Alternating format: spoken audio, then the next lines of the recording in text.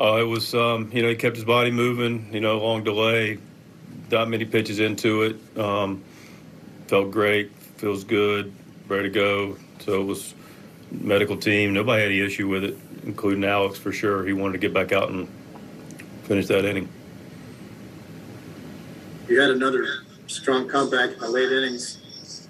Do you also, you have that, but you look back at the first five when you had some many chances to score and you couldn't quite come through there? Yeah, you appreciate the opportunity to come back and the way the guys fought and put ourselves in a position to tie the game going into the ninth. But clearly some missed opportunities.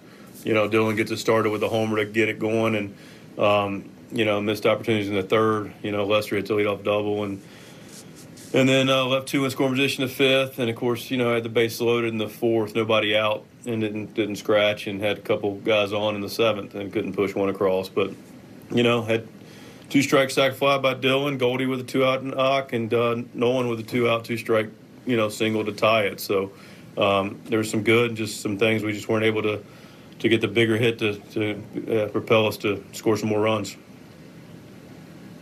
How often have you or will you see Goldschmidt make a throwing error in a situation like that? He's only the first one of the year. Is the right play, aggressive play. I think his foot maybe got out from underneath him a little bit. He's been here 3 years. I've seen him make two. So, these are, got almost as good a chance seeing Bigfoot. Thank you. Yep. Ben Fredrickson, St. Louis Post-Dispatch. Mike, just for clarification, if you wanted to take Reyes out there, you can get that approval from the umpires in that situation, correct? I'm With sorry. the three-batter minimum? Oh, no, I didn't know. That was not an issue. We were talking to make sure that when Mad Dog went out to make sure he was good and loose, it didn't count as another trip because we went out right. It was a continuation of the trip because he went out right with when they pulled the tarp. You see where I'm going? Okay, I was just making, I know you wanted him to return, but I was just, in a scenario which you would not want a guy to go back out after the delay, you could have changed pitchers, correct? Because you're not phase three.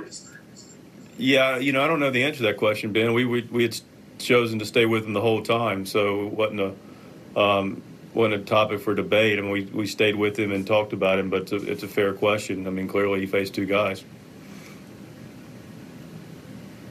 Tom Timmerman, St. Louis Post-Dispatch. Mike, the first three innings, John Lester is doing pretty well. How did you look at his outing today? We gave a couple, the one up, Merrifield got him on the bag and they executed.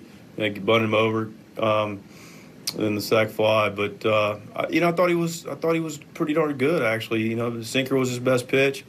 His breaking pitches, changing his curveball were a little inconsistent. But he had a good sinker. He competed well.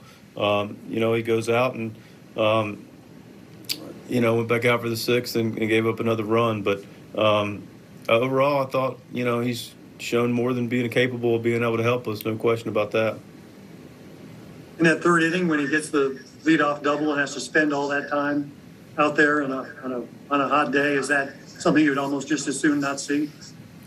Yes and no. Look, we need to score runs, so we want to. I'd rather him hit the double and then have somebody just drop him in and go on the bench and hang out and regroup a little bit. But you'd prefer him not to be on the bases for an extended period of time. But by the same token, we don't want to just not give up opportunity to score. It's kind of Thank you, Mike. A little bit of both. Yeah.